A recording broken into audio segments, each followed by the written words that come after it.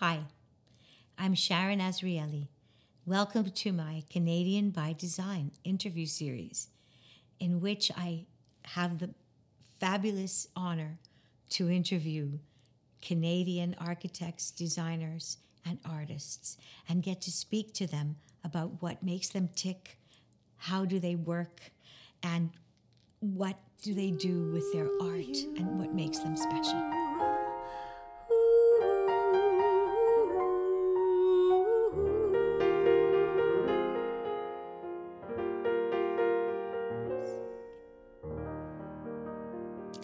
I met Mike Holmes in his offices in Toronto. It was actually a very windy, blustery day.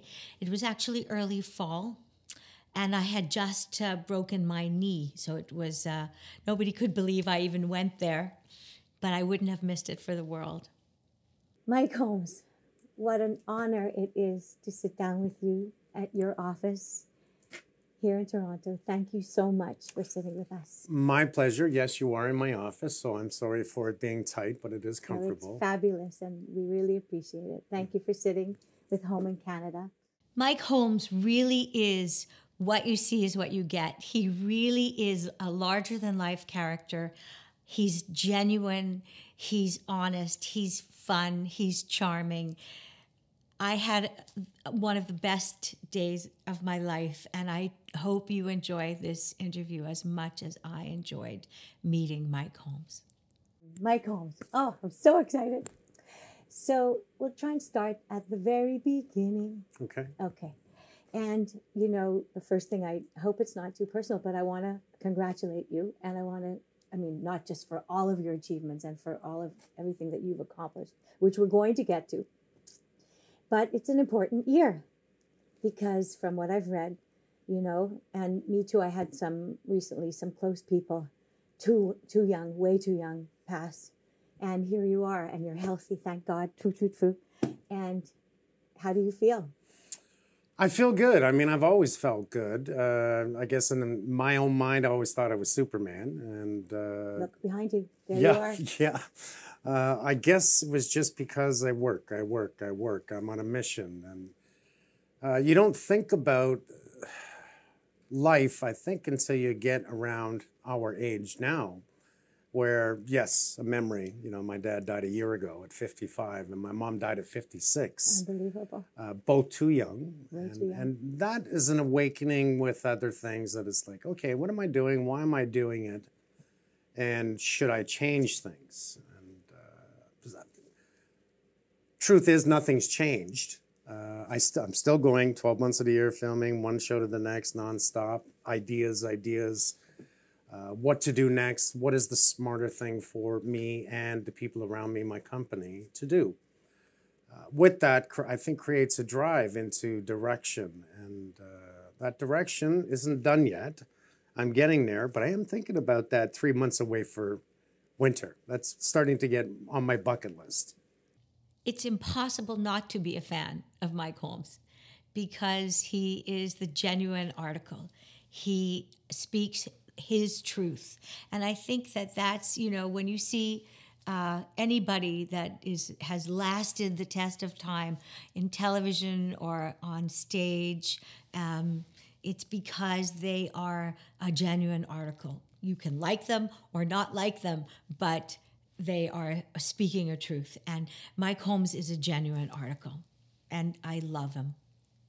Like all great people, develop a lexicon. And so in your lexicon, you have make it right. And I want to know if that comes from your dad's set of values, which I think it does. I think we all have, you know, what we were brought up with. And I want to know what does it really mean, make it right? Simple. When I was young, my dad would always say to me, Mike, if you're going to do something, do it right the first time. So do it right the first time. Yeah. So, I trademarked that along the way also. But it was about you're only as good as your word. It follows you wherever you go. And don't screw people. He was a good man. He really was a good man. Make It Right was quite simple. When we started the idea of the show, which was a complete accident, and it's me giving the network crap. Right. Because I didn't like the shows on their channel. Right. And giving them an idea, it was about, you know, let's make it right. And make it right actually stands for everything. It does. If you've done something wrong, make it right. Okay. If you've screwed somebody in some way by accident, whether it's... Even if it's by accident. It doesn't matter. Right. Make it right. No matter what. Hey, Okay. how hard is it? It's fabulous. Well, You say, I'm sorry. Okay to say you're sorry might work, but to make something really right can be hard. I don't think so. It can be hard. I don't It depends think how so. big the screw up is, right? True. If it's that big. Yeah. Yeah, but everything you can make right. At the beginning of our interview, the thing that I admire so much about Mike and that I agree with him so much is that I think what we shared and that formed a really big bond between us, that we both come from a family ethic, a work ethic, and a value ethic about making it right, you know. And I think that's what everybody is drawn to about him, that, you know, you start, you know, we have two expressions that we share. Number one, make it right. So no matter what you do, it should be always done right. And number two, the other one that I loved was outside in. So in my family, it was work from the foundation up, but it basically means the same thing. So that you build with a strong foundation, right? And that means not just in building, but it means of ethics, right? Truth, loyalty, do it right. And I love that. So that's the foundation upon which everything is built with Mike Holmes. And that's beautiful. So what's your favorite bottom line thing about this business that you're in? When I first started this, it was about, I've been doing this since I was a kid, but in television, I said, this may give me the opportunity to make a difference. And with that difference comes not so much changing building codes, but teaching homeowners what they need to know. Pretty simple. We need to live in a healthy home. We should be living in a home that lasts forever. You know, 3 little pigs. I always talk about the 3 little pigs. The environment is a big thing, and we've been talking about it. We've known about it for years, but we're not building for it. Mm-hmm. We think we are. Seismic, hurricane, tornado, we think we are, but we're not. So going back to the bottom line thing you love about the business, what do you love so much that you could never retire? It's funny because my kids would call me a workaholic, and I never thought I was until probably I realized they're on vacation and I'm not, which is probably a bad thing. I realize that about my employees, by the way. Oh, I'm tired of that. I really am. I'm like, you're on vacation again? Yeah. I love creating. I love designing. It's just what I do. I build houses. I solve problems. And if you ever seen me stand there with my arms crossed looking, all of a sudden it's a pose. It's not a pose. It was me thinking. Yeah. And it was, how am I going to fix that? Mm-hmm. And, you know, I'd come up with it in my head and boom, I'd solve the problem. So for me, it was about just, it keeps coming back to make it right. It was, I love to build. I love to rip it apart, put it back together again. Yes, I get frustrated when I rip it apart because I'm like looking at it saying, who the hell did this? Why did they do it this way? And this is how it should be done. And then I do it that way. Right, you know, right. So how can I stop that? Why should you? One day I will, but I don't think I'll ever completely stop it. Right. And by the way, I think that's the mark of a great man. I think that people who genuinely, like my father said to me, if you love what you do, it's not work. My hope would be for my children. My hope would be for anybody watching this video. My advice would be to anybody out there trying to choose a career or a profession. If you can, choose something that you love to do. Because if you choose what you love somehow to do, even if you have to start at the very bottom of that career and work your way up, it will not feel like work. And if you love what you do, then you will never feel like you're working. And that's what I think that Mike meant about Funaholic, because when you love what you do, then it doesn't feel like work, and then you can do it all your life. I think if we do love what we do, it's not work. It's really not. It's not. That's probably hence workaholic. Well, Okay. That's fine. Can we call it funaholic? Let's Loveaholic? call it that. I agree with you. And I'd like you to talk to me, please, about passing down the wisdom, because your kids are with you in your job, in your work, but you're doing a lot of philanthropy also, which is a fabulous thing. And I'd like you to talk to me, please, about your foundation and about the world skills. Okay, for the kids, that's pretty simple in life. You know, I was brought up in a bad neighborhood. We were broke. I didn't know it because craft dinner and hot dogs, I thought we were rich. Well, everybody loves craft dinner and hot dogs. Doesn't I matter still how do. rich You are. I still And do. Every kid wants that. But I mean, I was brought up in a bad neighborhood, and I knew when I was younger that my kids, funny as a young age, I remember saying it, will never be brought up in this neighborhood. Passing it on to the kids is just about, look at, kids, humans especially, don't learn unless they bang their head. It's called bruising. I don't care what anyone says. We don't listen to people. We don't listen to advice because we need to learn from our own mistakes. And one thing about my kids is I realize that they're going to make the mistakes. All I can do is help guide them. Let them make the mistake, help them clean it up, help them fix it, help them solve it. But passing on everything is that. It's who you are. It's like my dad. Don't lie. Be good. Pay your bills. Pay off your mortgage. You know, if you pay off your mortgage, your equity's big. All simple things. Right. Simple things. Right. Passing that on to the kids was, I guess, and still is distilled in me. And each and every day I still do that. Mike has a foundation in which he helps young people to study the basics of construction and to enter the trades. And he also went to Africa and helped in a time of great need. And I'm really proud of him. And we talk about this in the interview.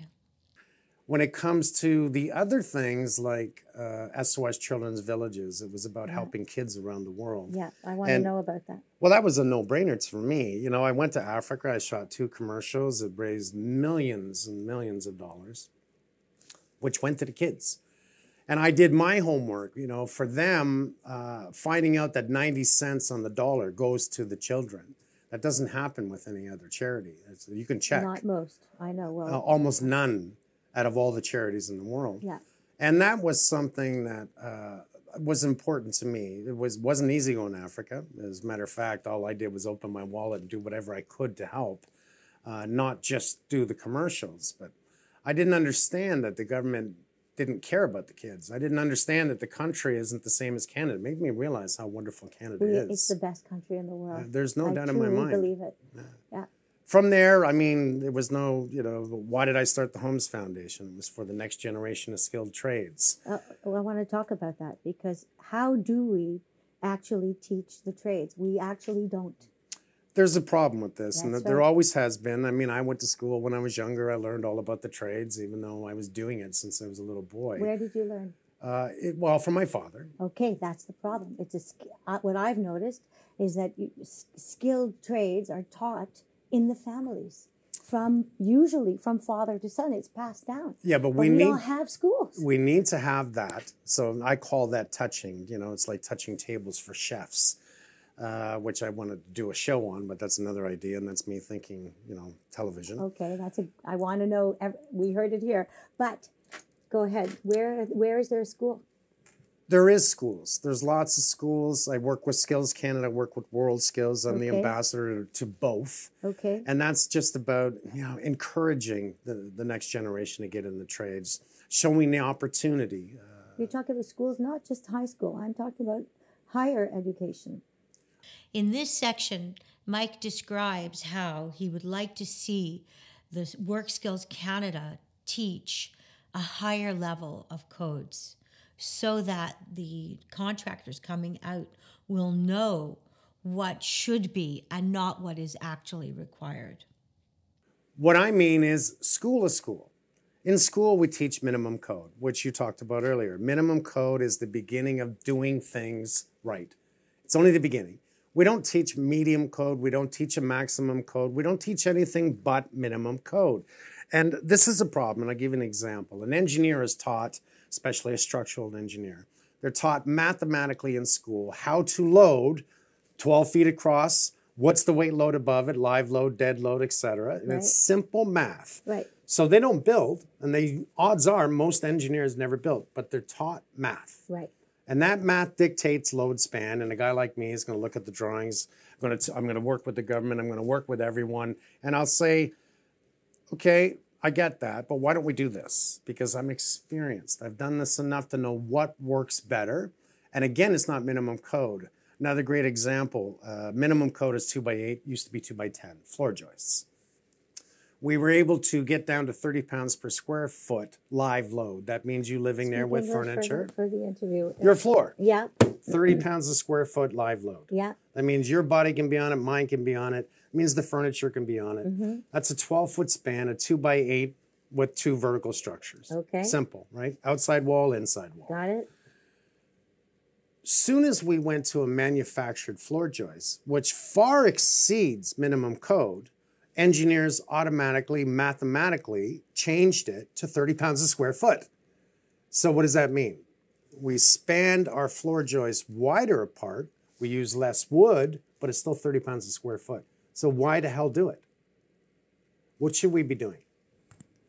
This is a great example here. A deck, if it exceeds, let's say, 200 square feet, it must be 100 pounds a square foot. Why?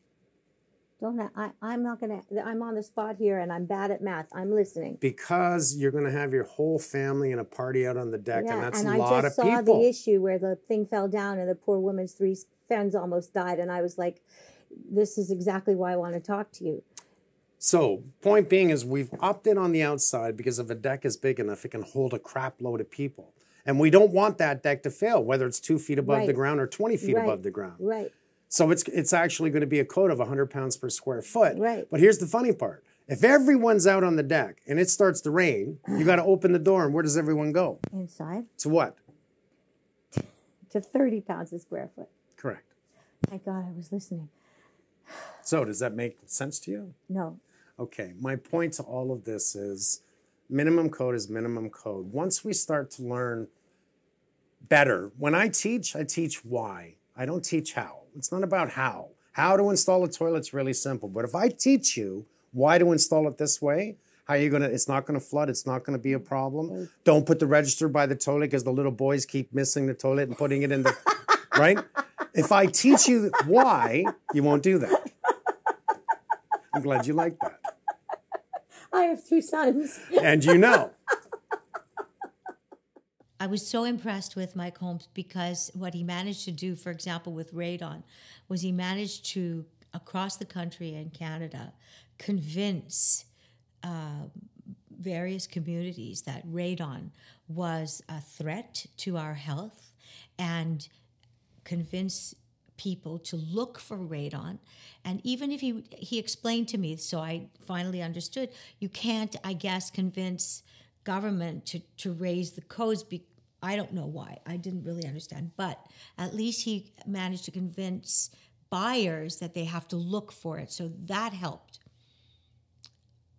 I wish that people will now learn how to be more educated buyers. And that's what Mike is trying to do. So about codes, I'm not sure how you change codes, but at least what Mike is trying to do is teach buyers how to be more educated. How do we change the codes? Where do we manage to change them for? Do we get to change them for just one province at a time?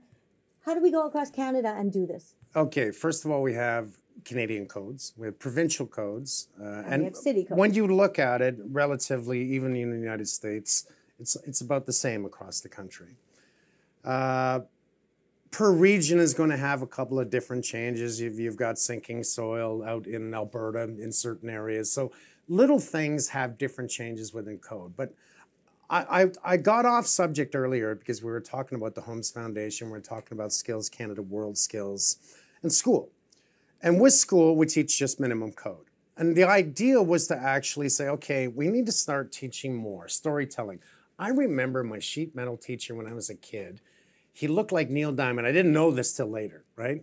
And if you wanted to get out of class or stop doing work, all you had to do was ask him about Neil Diamond. Boom, he'd turn around, he'd open the cupboards door, put on his reel-to-reel, and he played Neil Diamond music. And I actually became a fan. The point about this, his passion was telling history of Neil Diamond. He loved Neil Diamond. He was a storyteller, a singer. Shouldn't we be doing that in school when it comes to building technology? I think so. I think it's about the passion, not just to teach minimum code, but it's to teach them, like I said earlier, why not how. But I don't care across Canada. We're getting severe weather changes. Just because it's heating up doesn't mean it's only going to be hotter. It means that the actual weather patterns are going to become more extreme. More tornadoes, more Right. storms, higher winds, Right. more rain, Right. more floods. Right. Floods has been everywhere. All right.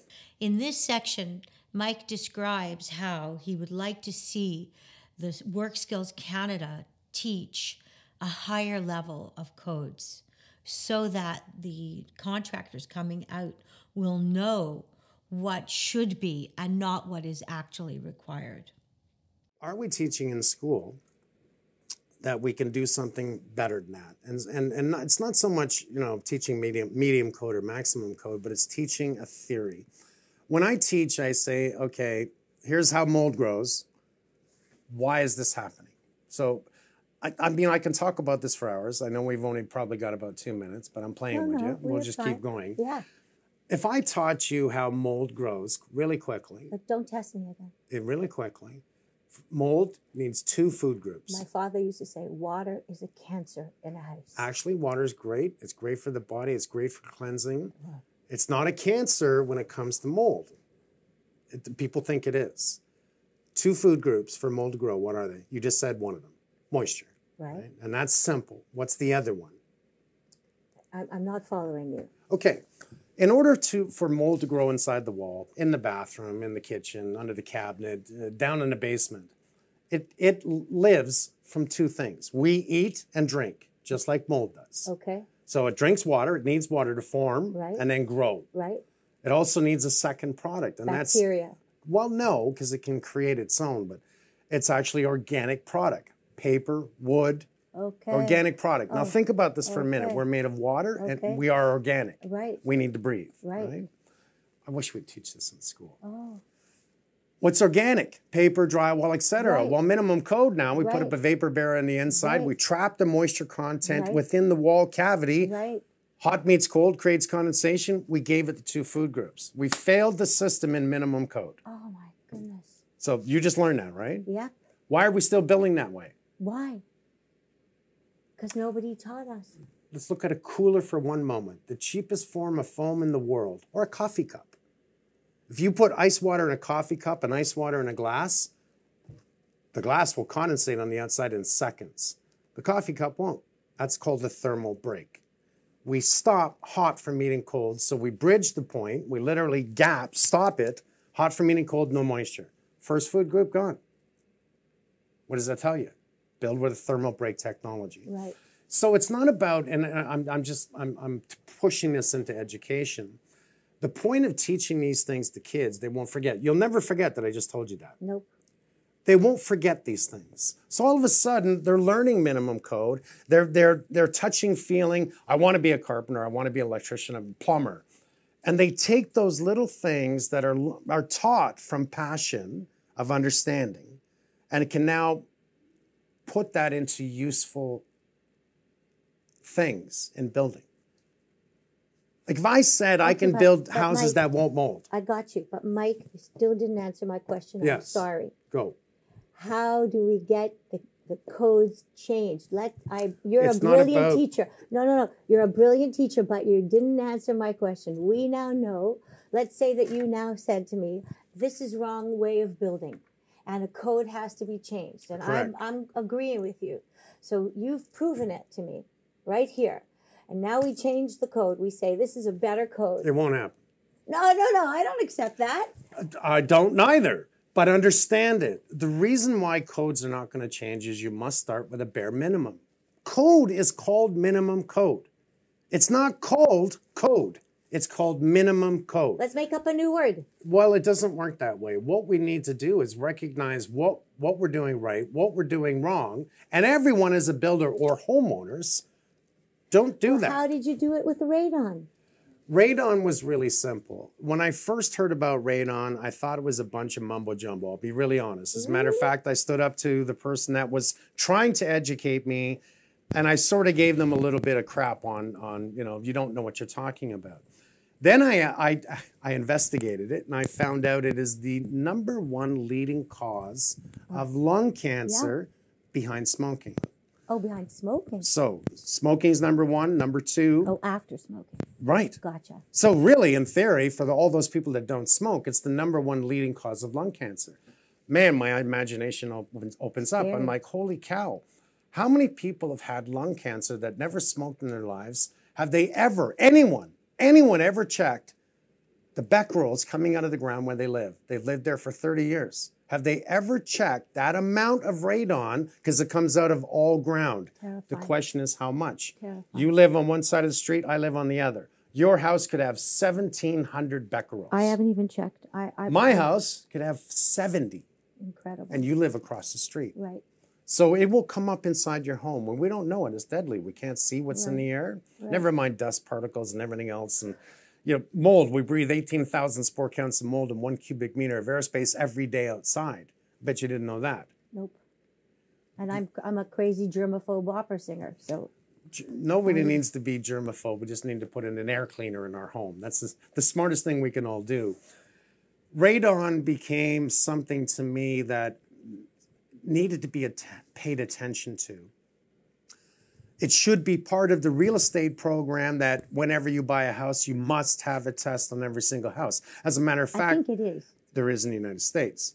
I think in Quebec too. Okay, maybe Quebec, but it's not Canada-wide. I think we have to sign a form for every home. Why do you think that hasn't happened?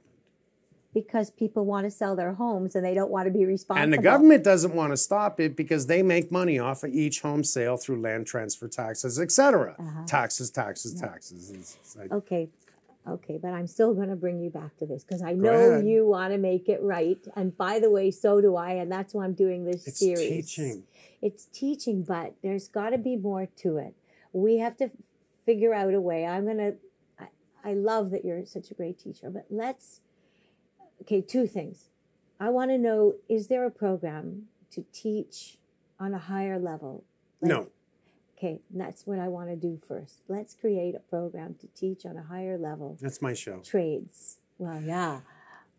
You know what? It would be great to do that, and then there would be an argument. What needs to happen, and I've said this for many, many years. Trade schools. Well, it's not so much trade schools. What I said to government, what I've said to everyone in this country and to the world, we need to push and give incentive to all developers to build smarter, healthier, stronger environmental. Okay, but that's a very capitalist answer. You give them incentive, they'll do it. You don't give them incentive, they're not going to do it. They're going to build a minimum code. Nothing's going to change.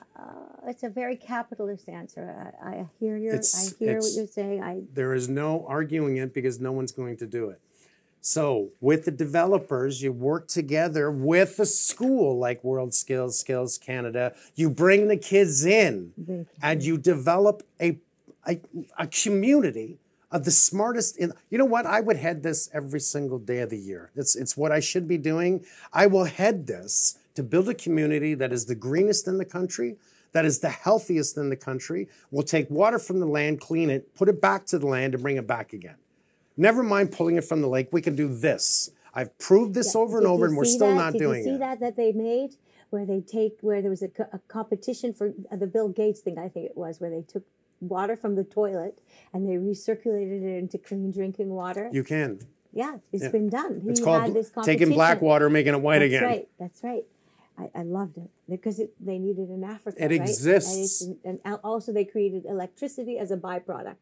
Now, mindset, okay, if this was a septic tank right here, you knew what was in the septic tank. And there was a tap on the outside, and you pulled a cup out, and they poured you a glass of water and asked you to drink it. Would you drink it? Well, it depends where I was, right? If I'm in Canada with all of our rivers and lakes and forests, and I'm spoiled rotten, then I might not. But if I'm in Africa, and I have a choice of drinking downriver from where I know they're pooping in the river, then I might. What if I proved to you that from that tank it was cleaned and you can drink it? It's Right. actually cleaner than the water coming in. That's my point. That's what We they do. have this technology. That's right. Nobody's doing it. Nobody's using it because there's no demand. Remember when people buy houses? Demand. No, there's not. There is in Africa and there is in Brazil. There's demand and there is for in India. water, for solar, because it's necessary. And much how we were brought up, that's how they're brought up. So we follow our fathers. We follow where we are. Look at, if you're brought up with guns in your hands, that's what you learn. Unfortunately. And that's the world we live in. I agree. But when it comes to building, we all can make this change if somebody says, hey, I got a great idea, which I've said over and over.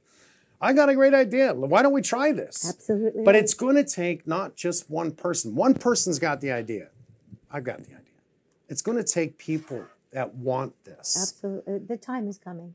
The time is here. We're sort of past it, but it's never too late. No, I think we're right. We're at the time. We're absolutely. We're getting way past all the things that you want to really talk about, and I apologize. No. This is perfect. This is fabulous. I still think we need to create a school program, not just a high school program. I think we need to create a trade school for people because, as you said, I think you've said this. I'm only telling you your I said it. That there's no like a CEGEP or a higher school program for people. Because as you have said, I think I'm saying it back to you, everybody wants to do computers. Everybody wants to do work that doesn't get your hands dirty. And we need good contractors and we need good people to do the trades. We didn't have enough trades 20 years ago. That's right. And now we don't have any. Now we have even less. That's right. I love that the government has done all the infrastructure, putting the money into, I think it's what saved the country economically. That's why every street, every highway, every bridge is under construction. Because otherwise we'd all be falling off of them. Right. And that's happening around the world. Right. So, there's pros and cons to everything we do. That's a great pro, and I think that we're moving in the right direction. A school for building, teaching to build smarter, better would be brilliant. It's trying to tell everyone. Right now, I would put all my money on BC being the first to do this. Really? Because they tend to be the greenest, they tend to be the forward-thinking province of this country that they want to do it first. Mm-hmm. And I don't really, I don't care if it's St. John's, let's just do it. It's not hard. Here's the problem, though. If we have a school that we teach to build the way I'm talking about, well, all of a sudden, these workers then get a job working in minimum code. Everyone's going to bang heads. Because that's not what I was taught. No, but that's how we change the world. Those people come out of that school and they're going to be, no, sorry, this isn't the way it should be. If we do it together, change the code. Government, developers, students, build. Right. If we do that. That's right.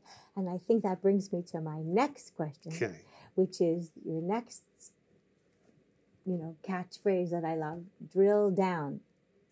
Drill down. Drill down. And I think that's what that means. Because we got to drill down. So if I understand you, am I right? Drilling down means you start with that and you drill down because that's what we got to do. We have to do this. We really do. I showed in New Orleans. What's funny, they only wanted me to build to a Category 3 hurricane. I said, I'm here.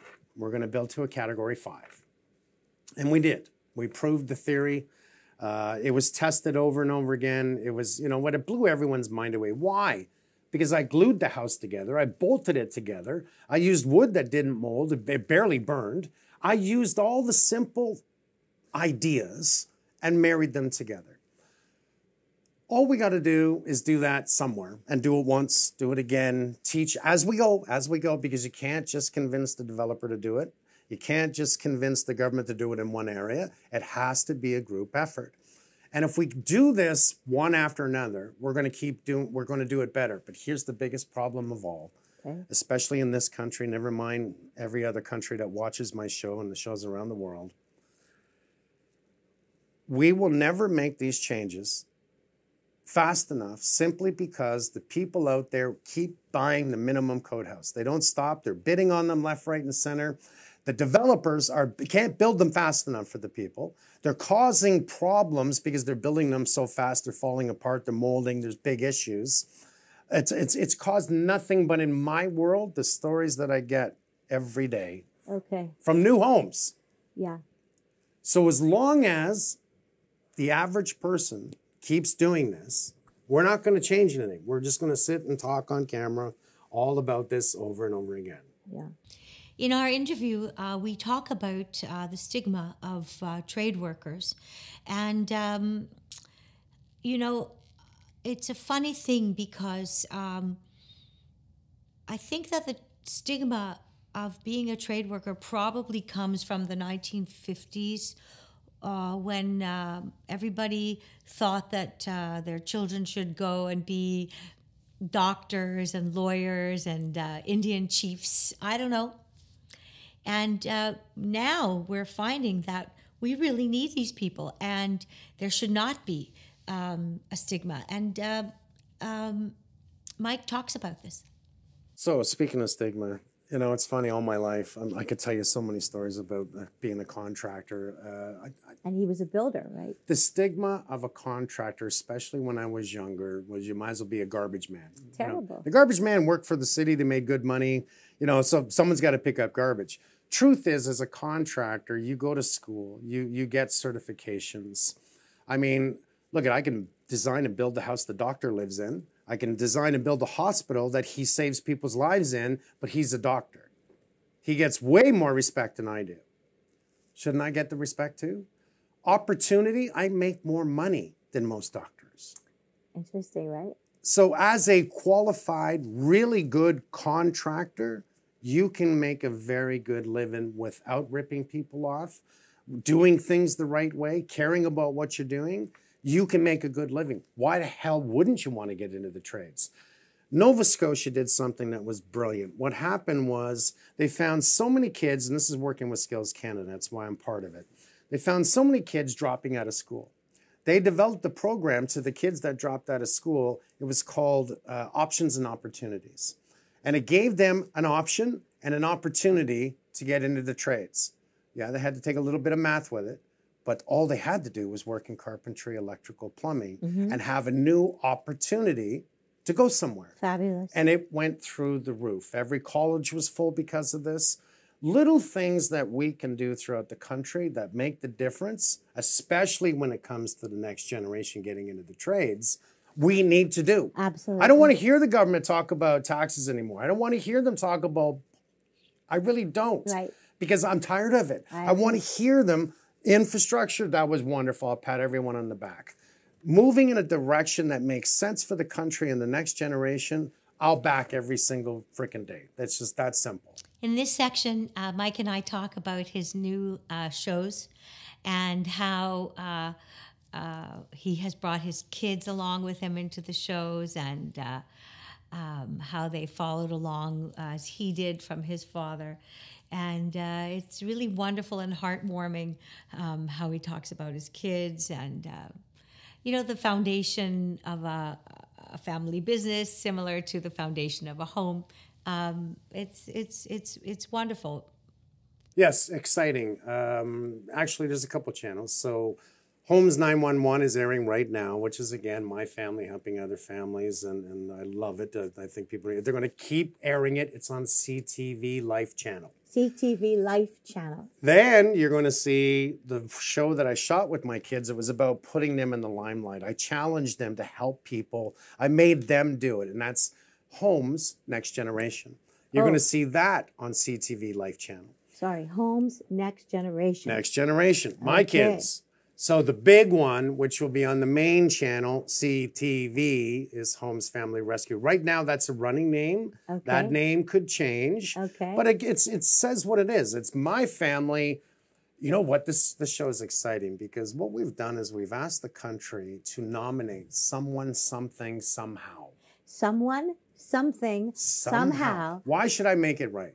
So we have a school that we're going to be helping because there was a young gentleman in the school that sponsored the school because he said his life was down. He hated the school. He didn't want to be there. The one teacher got him to pay attention. He had passion. Made him feel good about it. He started to like it, passed it. Now he wants to go back and help make a new classroom. Well, guess who's going to help him? Oh, that's wonderful. That's going to be Holmes Family Rescue. And you're going to see a lot of different stories like that. That will air in July of next year. Everyone's excited about it. They are. And we that are. will be what you're going to be on the cover of this issue, which comes out in May. Okay. So that will be perfect. Okay. That's going to be great. Timing's everything. Yes. Perfect. So what would be something that you would like to say about that show for this issue? Because I'll feature that in this issue. You know, for me, I'm excited that my son and daughter get to play a really big part of this, because I want them to be them. I don't want them to try and be me, and I think that's who they are. They don't try to be me. Like, No. if you really pay attention to Sherry, yeah. she's a little firecracker. She really is. But she's the sweetest girl. She is. My oldest daughter, no one sees her. She's a senior vice president of my company. My son, everyone sees. You know, he got married on television. Sherry just had a baby on television, which you'll see in the show. But this puts them in the limelight in this bigger version, the bigger production, to making it right across the country. We're not just going to do it in Ontario. We're going to move again. And I'm excited about the new opportunities. I love the idea that there's a sponsor, so we get to highlight on the sponsor. I don't want to say too many things that people shouldn't know. You'll have to watch the show to figure that out, what we do for them, never mind the organization they recommend. So if I can understand this a little bit, what I think is the difference here is that before you were concentrating, let's say, on one family, one home. And now here you're branching out, you're making it bigger to a community. Yes.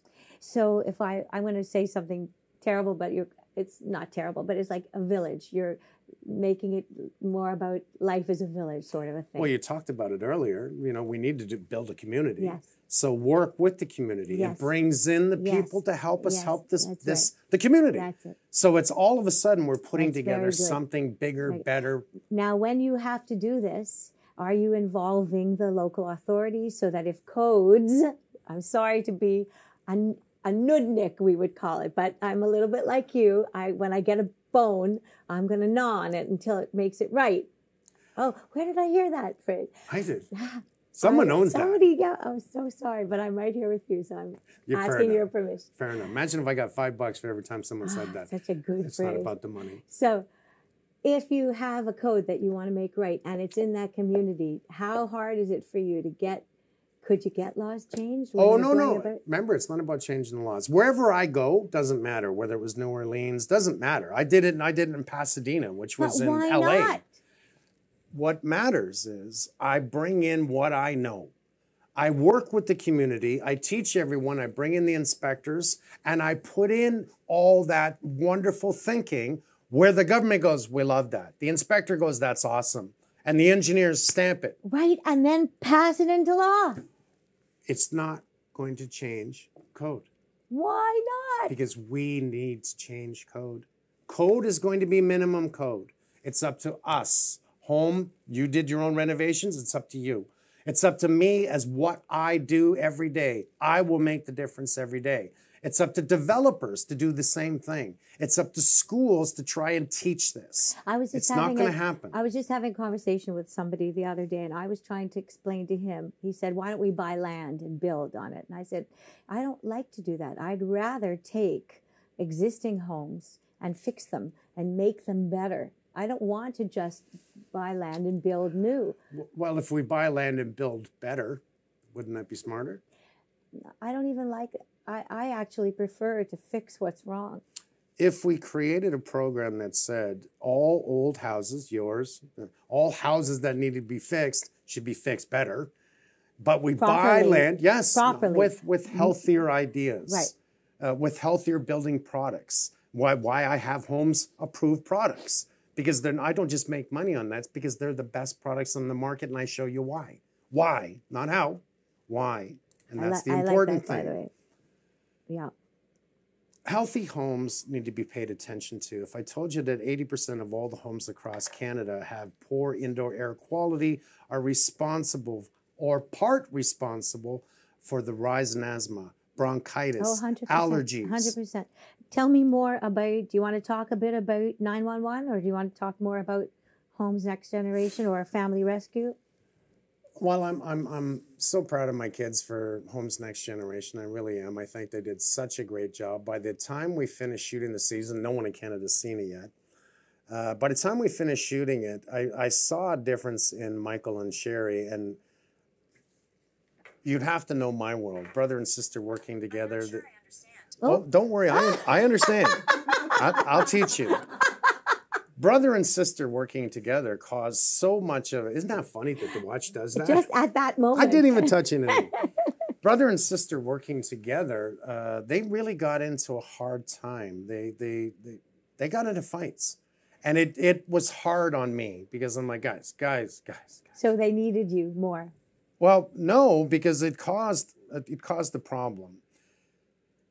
But this new show, the opportunity, what it did was my son and daughter were responsible for helping these homeowners in trouble. Oh, It put them in the position that they had to work together to make it right for these families. And by the end of the season, I was so proud that they loved each other again, that they actually cared about each other and said, I'm sorry. Oh, isn't that wonderful? It went from hell to heaven. Because it took them out of themselves. It really did. And that was something that made the difference for me in that show. Isn't that wonderful? Isn't it funny, all these shows I do? Why didn't I just keep Homes on Homes? Why did I ever change that? Why didn't I just keep doing it and just do it differently? But it's called the same show, same name. No, it's got to be Homes 911. Homes in New Orleans. People want to have some variety. I suppose. Okay, last thing that I talk about a lexicon, right? That you do. Outside in, build from the outside in. My father used to say that you have to have a strong foundation, right? Like a family. Right? Well, isn't that the same? Build from the outside in. What's the difference? Why I keep saying build from the outside in is because I'm sick and tired of homeowners going into a house. They didn't even pay attention to the roof. They're not really looking at anything. They didn't get a really good inspection from someone who can give them the advice they so desperately needed. The house needs a new kitchen. We go in, oh, honey, let's put in a new kitchen. Counter. Right. So they spend, what, 50 grand minimum to do a new kitchen, another 20 grand to do a new bathroom, and all of a sudden it leaks from the outside like crazy. It's full of mold, and everything they did had to come down. I gotcha. Start from the outside and work your way in. Shouldn't you start from the bottom up? If you're going to renovate the home, the answer would be yes. But starting from the outside in is keeping it weather tight. Water, snow, wind, etc. As long as we can keep that out, then you can start working on the inside. But start on the outside.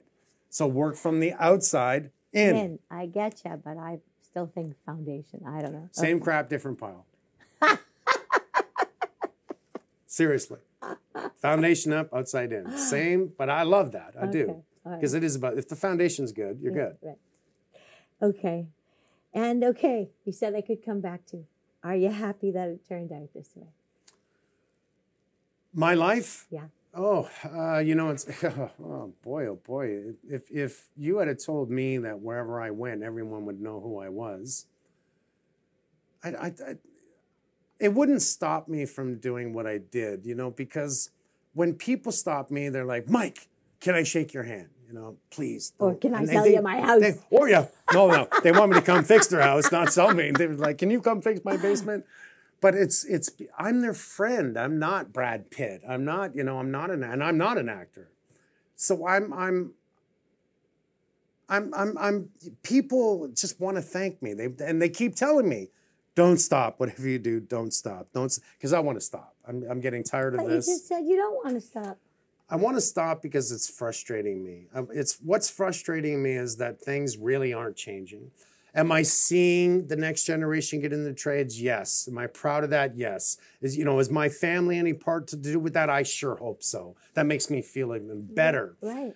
But it's not really changing. 18 years on television, and that's a long time. I said I'll give you 2 years at the beginning. 18 years I've been filming, over 16 on television. Wow. Am I seeing enough of a change? No, man. I still get a million emails a year from people in trouble. Mike feels very, very strongly about consequences for bad contractors and bad work, the same way that any dishonesty and breach of contract would be punishable. And he's absolutely right. It's not stopping. I'm not seeing contractors go to jail for screwing a family. That's a very good point. There's no consequences. That's right. And as long as there's no consequences, it's allowed. Right. Bad contractors should be held responsible for breach of contract or damage the same way that anybody should if they do something wrong and damage property and leave in the middle of a job. And unfortunately, what happens is that people, they don't know enough about the work that's going on. They think it's some kind of magic, and or mystery. There's some kind of a mystery about contracting work, and it's really not. And the beauty of the work that Mike Holmes does is that he demystifies it. And that's why the shows are so popular. He totally takes the mystery out, and he explains things in a marvelously comprehensible way. And that's why these shows have so much popularity and have taken off, right? Because it's like, boom, boom, boom. Here, I'm going to explain to you.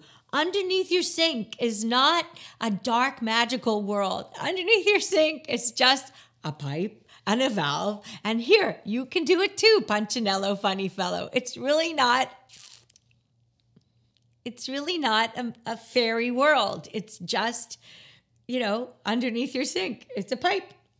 And so somebody like him, affable, gregarious, charming, and, strong and with great ethics, can explain to all of us in these easy steps what should be done. And absolutely, so should any contractor. And you should have a contract with a contractor, and they should live up to their contract. And if they don't, then they should be held accountable 100% to the law. And I don't like it. Why aren't they going to jail? Why isn't there? Because the law protects them. And it's not because it was designed to protect them, because much like minimum code, we failed creating it. The system, there's nothing that says, you know why? Here it is. Contractor accidentally screws a homeowner. On purpose screws a homeowner. It must be proven in court, which means they got to hire a lawyer, he's got to hire a lawyer, and a judge gets to decide. Unless you are fraudulently taking a homeowner's money, you will go to jail. That's fraud, right? But building practices, there's no consequences. There's no building police in any which way. And I'm saying there doesn't need to be building police. What needs to be done is they should be able to be arrested if quickly proven they've taken the money. One example, you get $100,000 from a homeowner, you went in and ripped apart a bathroom. You haven't gone back for 6 months, but you got $100,000 for ripping apart a bathroom. Does that sound okay?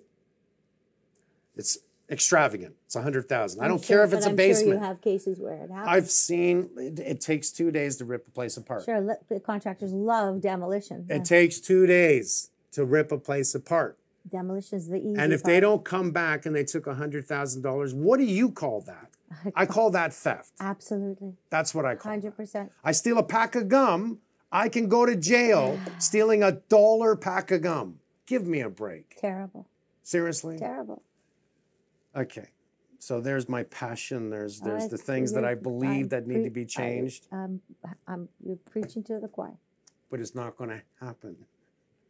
Just like minimum code changes aren't going to happen. Do you know what changes minimum code, by the way? Tell me. Disaster, death. That's what changes minimum code. Fires, floods, someone dying. That's what changes minimum code. And those changes are so minuscule because what they're trying to do is better for people living in the home. Great. That's fantastic. But that doesn't make the difference in building smarter, stronger, to last for life. Houses built 2,000 years ago in Rome are still standing. You got anything in Canada that's 2,000 years old? How about 200 years old? Almost nothing 200 years old. Mine is 165, but... And you had to redo it. Totally. But if I build it, it's going to last a lifetime. Well, mine will now. Yours will Just now. come and I see like it. that. Okay. I like that. Wow. Answer. Are you happy at how it turned out? Yeah, see, I got off track. That happens when you ask me a question. I apologize. That's fine. You know, That's I okay. am happy. I am. I think I have the opportunity still to make a difference. I think I have the opportunity still to make changes. And I don't think I'm done yet. I always said years ago I'd buy an island and disappear. Well, you got your boat. But the boat is serenity. The boat is getting on the water. It's amazing what that does. I love it, yeah. You just sit on the... I'll drive out to the middle of Lake Ontario, Yeah. turn off the engines. Yeah. It's a huge lake. Wow. Yeah. Talk about that, like it's God's country. It's I can't explain what that does for me. Oh, I'm a boater too. I know. Yeah. I like it a lot. Mm-hmm. We know the movie that comes I was from. asking you if you'd ever built a boat. No, I did not. But if I did, it would be like Noah's Ark. Yeah, it's a good idea. And what's the theory of Noah's Ark? Save all the animals. Well, save life. Yeah. That's a good theory. I think it's not a bad theory. So, are you happy that it all turned out this way? Sure. I mean, it creates opportunity for my kids. It creates opportunity for the young, the next generation. You know, like you heard me say it, women getting into the trades. I'm excited. I'm meeting female electricians that love their job. Female plumbers. No one likes to plumb. Guess why? You got to put your hand in the toilet. Yeah, you got to put it in someone's mouth. But they love it. And that is everything to me, because loving what you do, you said it earlier, it's not work. It's love. And my very last question, is there something that you would like to do, some project that you would like to do, some build that you would like to do before you call it quits? I want to build the greenest, strongest, smartest community somewhere in this country that everyone's going to pay attention to. Mm. And I guarantee it'll be the same price as the piece of crap across the street that you might buy. I wouldn't buy it. Don't put that on me. Not you. I mean you.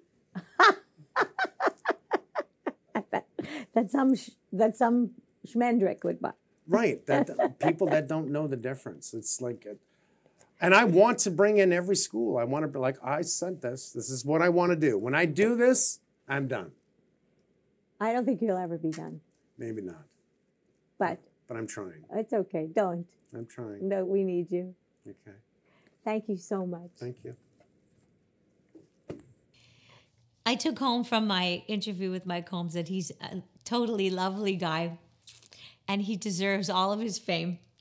And he has performed a terrific service for most of us by demystifying and explaining to us exactly, what's going on in our houses. And if he can further that and bring to us, for example, schools for the trades, and create maybe programs and get more young people to go into schools for the trades, then that will really help all of us going into contracting for generations to come. And that would be wonderful. Thank you so much for joining me at my home in Canada for At Home in Canada.